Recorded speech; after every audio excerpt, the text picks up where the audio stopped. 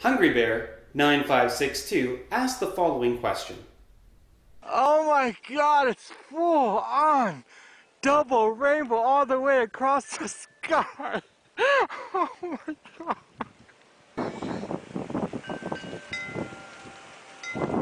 What does this mean? Now, I may not know what a double rainbow means, but I can tell you how to make one at home using some commonly found household items. But before we do this, I need to tell you how a rainbow forms. You see, when we look at a light source like the sun or a lamp or a flashlight, it appears to be white. But it's really composed of all the colors at once. And as these colors move through space, they travel at the same speed.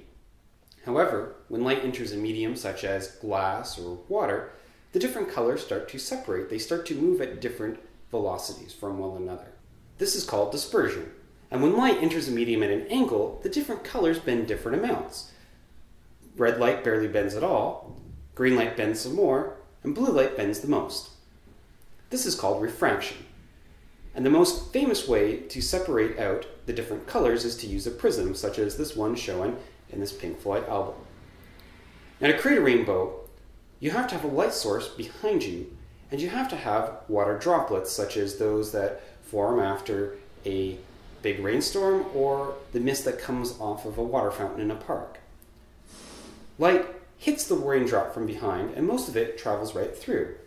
But some of it bounces back. And because of this process of dispersion and refraction, the different colors separate from one another, and you end up with red light exiting at a sharp angle around 42 degrees, and blue light exiting around 40 degrees at a slightly less steep angle. Now, this isn't the only thing that can happen. You can also have the light bounce around multiple times within the raindrop, and in this case, light will exit at a second place. And now the colors will be reversed because of the geometry of the raindrop and the path that it takes through. So here you have red light exiting on top, followed by green light and followed by blue light, while from the primary spot below that forms the primary rainbow, the colors will be opposite. You'll have blue light followed by red light followed by green light. So if you were to stand next to a raindrop in the right configuration at the right angle, you should see these two different spots form. So now we're ready to create our very own double rainbow. And to do this, we're going to need two things. The first is a light source to model the sun, and it needs to be behind us. So I've got here this halogen lamp. I'm going to go ahead and turn it on, and this will be our artificial sun. You want to be below it, otherwise you won't be able to create the right angle. And the second thing you need is a raindrop. Now, you can use a number of different items around your house. I recommend using maybe something like this cylindrical jar here. You can empty out its contents and fill it up with water. It'll make a very good raindrop.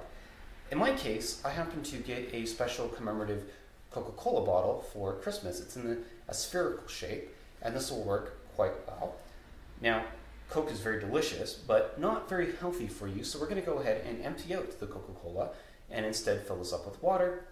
And once we've done this, we've now got our very own artificial raindrop.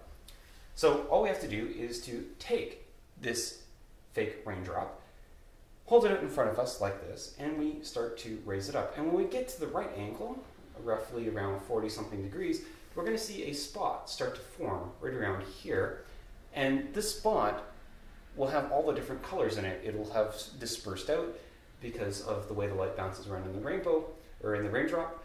And then if we raise it a little bit higher, a second spot starts to form, and that's the spot that is created from this double rainbow, from the light bouncing around multiple times. Now, this could be quite difficult to see in daylight, so I went ahead and did this in a dark room earlier, and I filmed it so you can know what to expect. And here you can see is the different, as I move with the rainbow or the raindroplet up and down, and see different spots start to form. And at some point we get two different very distinct spots, and they have the right color order. The colors are inverted from one another. And so it is this type of effect that is what causes a double rainbow. And that's how you get a double rainbow. Thanks for watching. Mean. Not me.